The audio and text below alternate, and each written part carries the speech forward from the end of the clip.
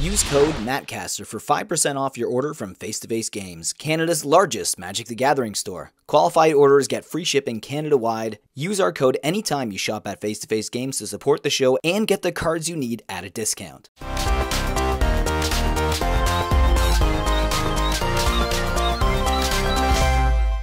Welcome back, everyone, to another Weekly Winners Magic the Gathering Market Movers Edition. We're going to go over the biggest winners of the week. But before we do that, I want to let you guys know that tomorrow I'm having my 16,000 subscribers celebration stream at 5 p.m.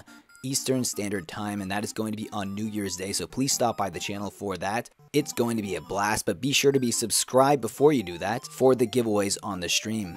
With that being said, here are my lovely Patreon supporters. You guys are the reason why I can make content like this on a daily basis, so thank you all very much. Now, let's get moving.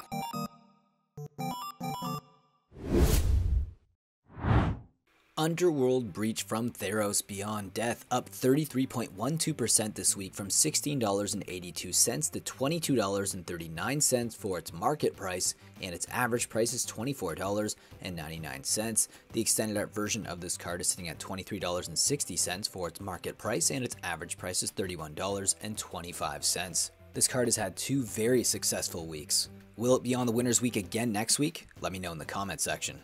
Runic Armasaur from Corset 2019. This rare has went up 34.37% this week from $3.23 to $4.34 for its market price, and its average price is $3.95. We've got Sanguine Bond from Iconic Masters. This card is up 38.11% from $3.07 to $4.24 for its market price, and its average price is $3.69. The Magic 2010 version of this card, which is the original printing, is currently sitting at $2.92 for its market price, and its average price is $3.80. And the most recent printing of this card was from Time Spiral Remastered as a retro frame card, and that version of the card is sitting at $4.03 for its market price, and its average price is $4.04. Next up on the list is Their Name is Death from Universes Beyond Warhammer 40k.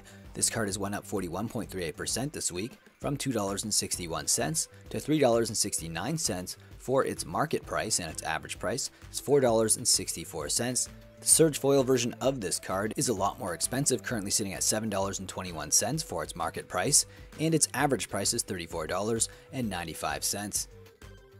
Next up is Wedding Ring from Commander Innistrad Crimson Vow. This mythic is up 45.01% this week from $10.93 to $15.85 for its market price, and its average price is $13.97. The extended art version of this card from the collector packs is sitting at $13.07 for its market price, and its average price is $16.98. Next up is Cyberdrive Awakener, and this is the extended art version of this card from Commander Kamigawa Neon Dynasty. This card has went up 60.99% this week from $4.87 to $7.84 for its market price, and its average price is $7.45. The regular version of this card is actually more expensive, sitting at $10.22 for its market price, and its average price is $11.42. Reflections of Littjara from Kaldheim. This card has went up 120.75% this week from $1.59 to $3.51 for its market price, and its average price is $2.19. The extended art version of this card from the collector packs is currently sitting at $2.66 for its market price, and its average price is $2.50. This card also had another printing from Commander Legends Battle for Baldur's Gate, sitting at $1.33 for its market price, and its average price is $1.44. The next winner of the week is a Jumpstart 2022 common card, Creeping Bloodsucker. This card has went up 148.72% this week from $1.17 to $2.91 for its market price, and its average price is $3.14. And yes, this is a Jumpstart 2022 exclusive card, so it's the only printing of it available.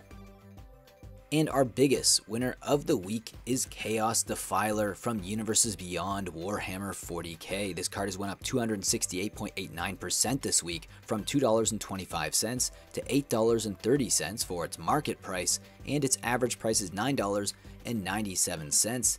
And the Surge Foil version of this card is a lot more expensive, currently sitting at $16.72 for its market price, and its average price is $30. And yes, this card does see legacy play in Painter's decks as well as in the Commander format.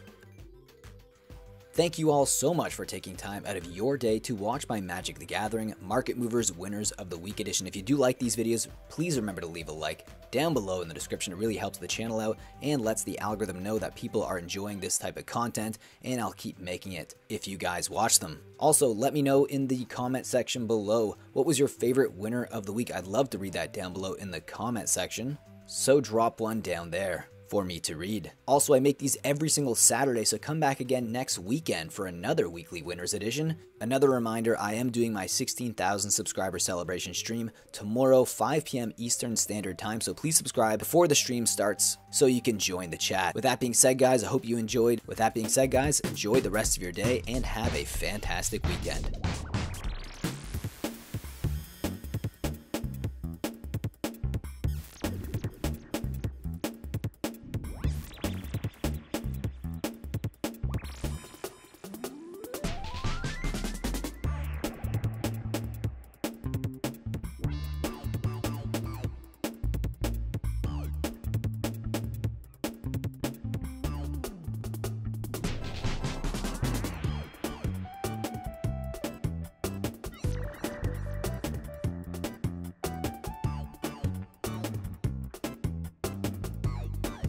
Being a patron will help me produce more market movers and add to the funds that I will use for my random buys and also to my coffee fund, because I drink a lot of coffee for these videos. And here you can see a link below in the description that will give you all the tiers and what you get in each tier. So I hope you guys click and think about joining. And with that, I'll see you next video. Think about supporting the channel in that way. If not, subscribe, like, leave a comment, and I will see you again in the next video.